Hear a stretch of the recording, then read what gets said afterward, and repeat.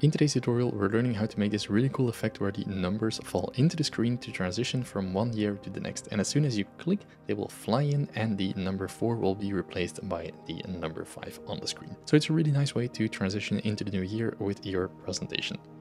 Now, if you want to save a lot of time and effort while making presentations in the next year, I also have a lot of templates available that you can download via the link in the description below. And for this tutorial, we're starting from Unsplash the image library. Here I'm going to type in New Year and press enter. This will give us a lot of nice images.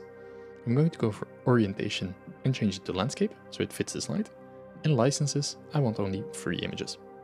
Now you can scroll down and you see there's a ton of images available that you could use. With fireworks, with letters, there's cool stuff. I'm going to choose one here with the mountains and fireworks.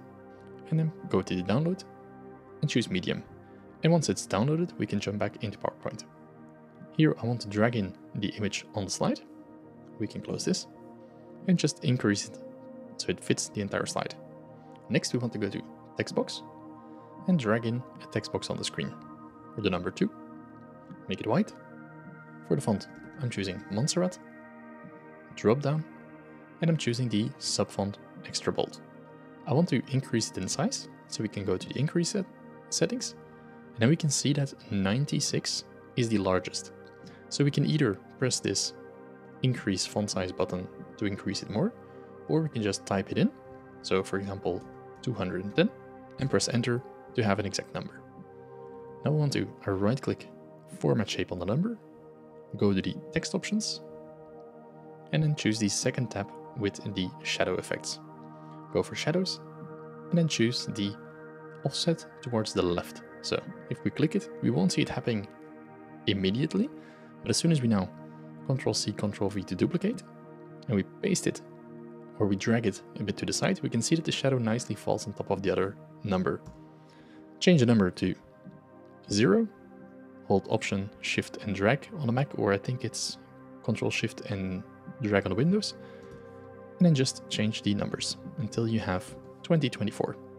You can just play around with the spacings until you have a nice result.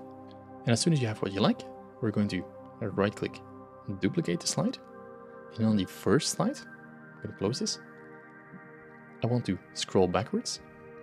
So you can always use this toggle switch or hold Control and scroll backwards. Select the numbers, hold Shift to move them in a straight line, and drag them outside of the screen.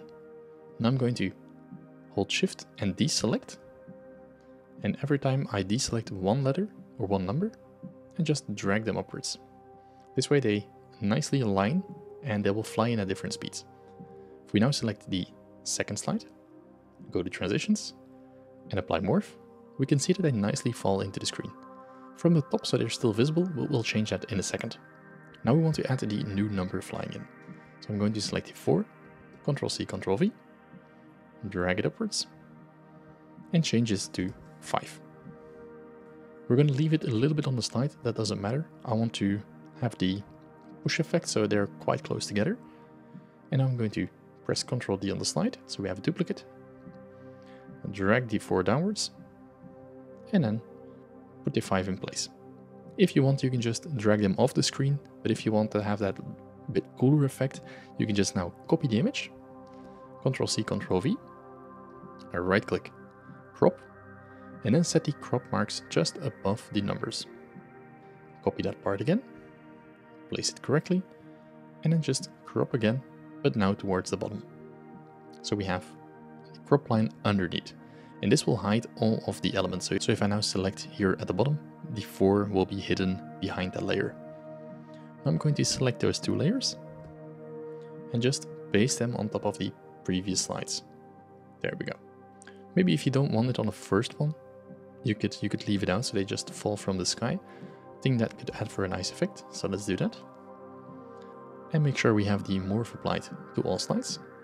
And now preview.